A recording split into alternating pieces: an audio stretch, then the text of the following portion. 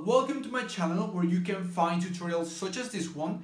In this case, this tutorial is part of a full course which I will link in the description below along with a very good discount just for you.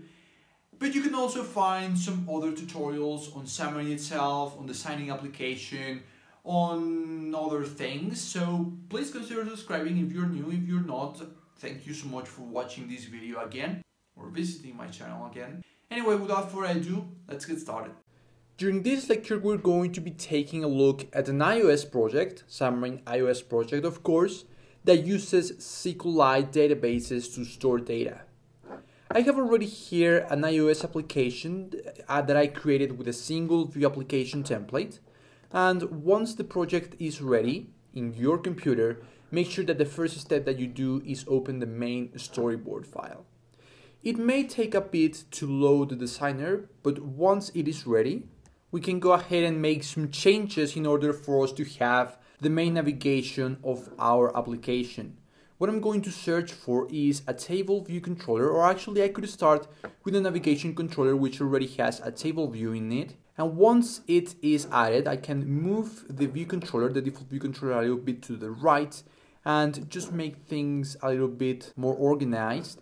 And move this arrow to the navigation controller, so now the navigation controller is the first controller or the first view to be loaded. Now the next thing that we have to do is add a bar button item to the right of the root view controller title, and in here I'm going to change the identifier to be add, and I'm simply going to do a control drag to the view controller and click on show. This way I have all the navigation ready. I'm also going to be changing the title inside here to just be books.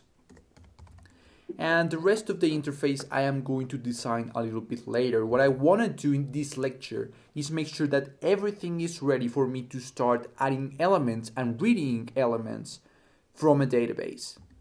To be able to do that, the first thing that I have to do is add a couple of references. So inside of my Solution Explorer, and inside of my project, of course, I'm going to search for references.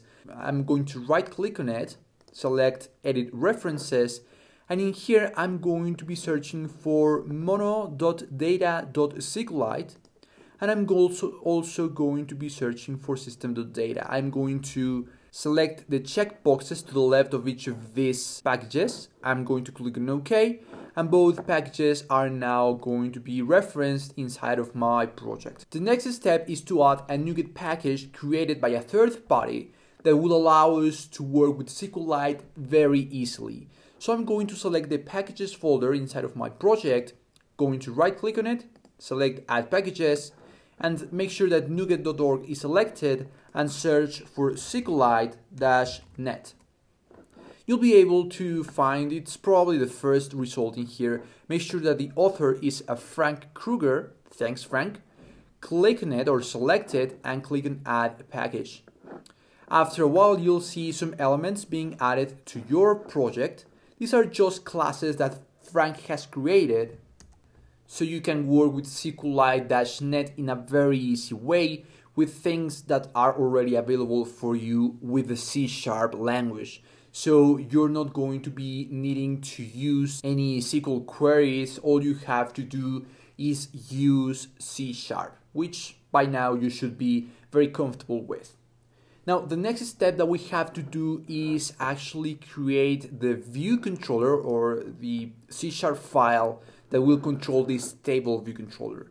So remember that to be able to do that, all you have to do is select the table view, go to your properties inspector, select class, and start typing something like book table view controller. Click enter, and magically the class will be created. So inside of this new file, the book table view controller.cs file, we will need to do a couple of things. First, we'll need a private string. Sorry, I don't know what I did there. I deleted this. Okay, private string, and I'm going to be calling this path to database. And I'm also going to be needing a private list of book. And the book class is one that I will be creating in just a second. I'm just gonna be defining a variable that is going to be called books. And to be able to use this list class, I need to add a reference to its namespace. And to be able to quickly do this, all I need to do is type Alt-Enter, and I see this option that I can actually quickly add the using statement so I can start using list. Now the book class, I'm going to create it in this same file, and I am going to be defining it as a public. It's going to be class book, not inheriting from anything. And this is going to be having a couple of things inside of it. First, it's going to have a property that is going to be string name for the name of the book. It's also going to have a string author for the author of the book, and I'm actually going to be adding an integer ID. But the ID has to have a couple of properties that will allow SQLite to know that this is the primary key. So to be able to set it, I have to add these two characters, and inside of it, I'm going to write primary key and auto increment. And to be able to use this, I can go Alt-Enter and select using SQLite.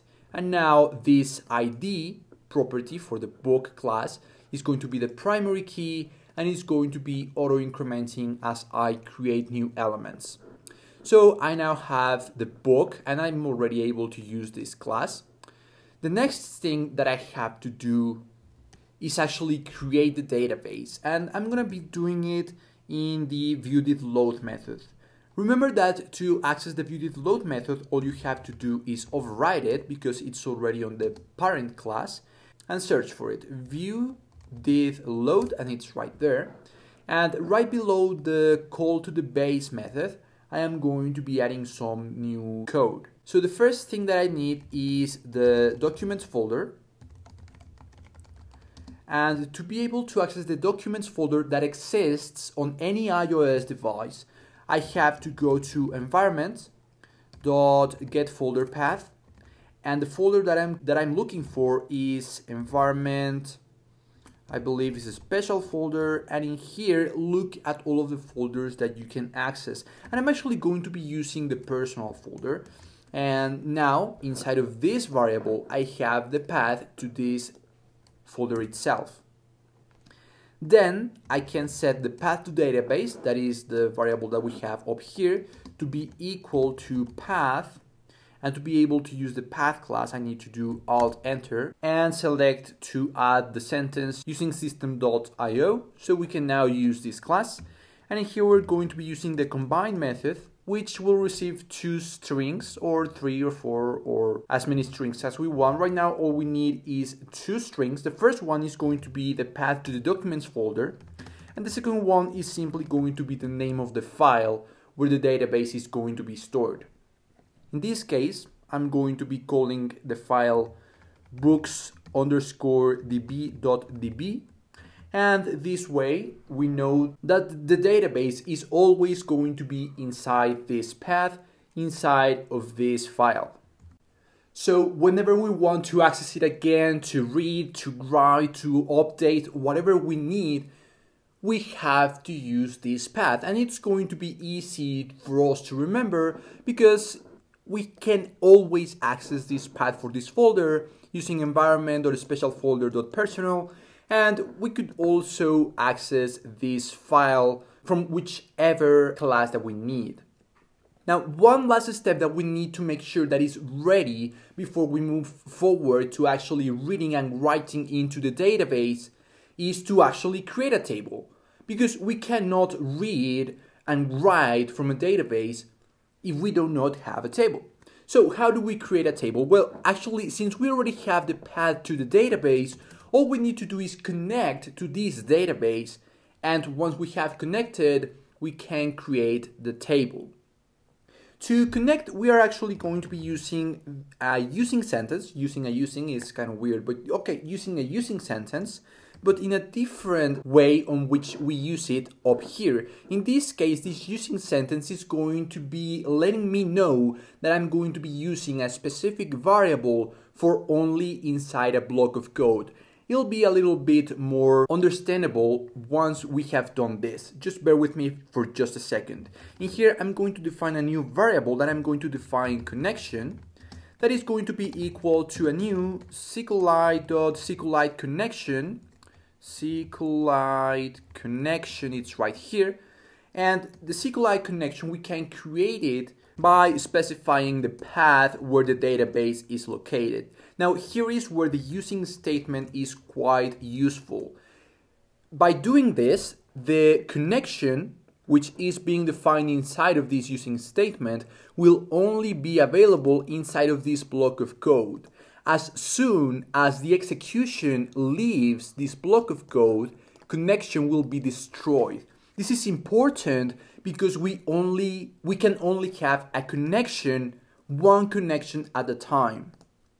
So it is important for us to do it like this, just in case we forget to disconnect manually. This way, the disconnection will happen automatically as soon as execution leaves this block of code. For example, if we create this connection to create a table and then we need another connection to read the table, but there is already one connection, we won't be able to read from the table. We won't be able to create a connection because there is already a connection being established. So by doing this and by using the using statement, again using the using statement, we can be 100% sure that we will be able to create another connection whenever we want without having to close this connection manually. The connection will be closed automatically. So inside of this, now that we have talked about this using statement, inside of this using statement with the connection available, what we can do is just that connection to create a table.